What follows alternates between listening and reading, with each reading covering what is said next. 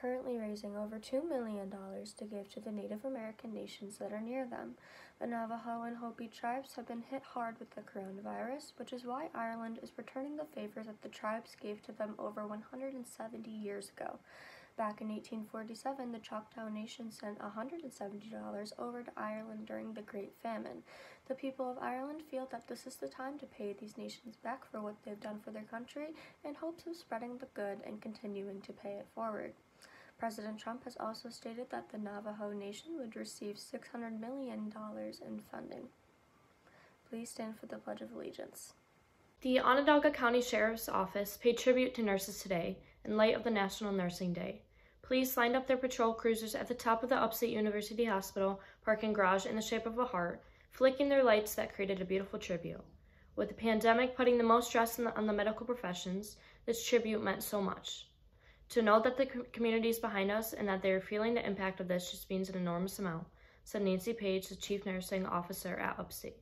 Please stand for the Pledge of Allegiance. I pledge allegiance to the flag of the United States of America and to the republic for which it stands, one nation under God, indivisible, with liberty and justice for all. So obviously, because there is no school, there is very few announcements. However, there are still a few. One of them being that for all senior athletes, there is a new opportunity to have your voice heard on the ESM Athletics Twitter and Instagram page. All you have to do is just go on to your student email and answer a few questions. So make sure that you do that, and yeah.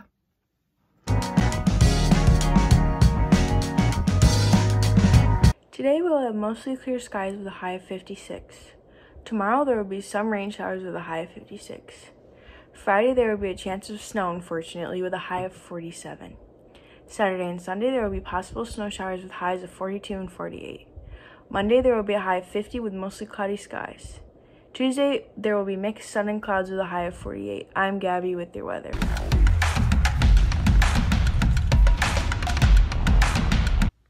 On Wednesday, the NFL sent out a memo to all 32 teams that laid out protocols for a gradual reopening, beginning with select staff members and eventually expanding to players.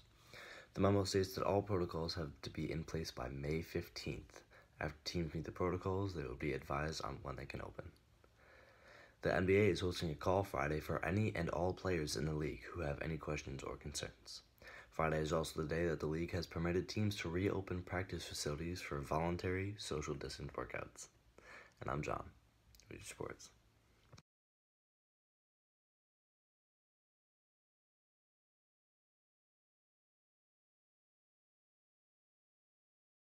I am most irritated with people who aren't listening to the scientists in this pandemic.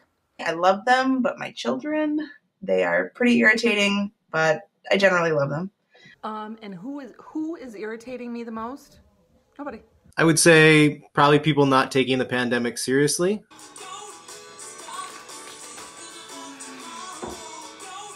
No one really. I'm stuck with 3 others, and I've learned that my kids make a lot of fun of me, and also my wife joins in.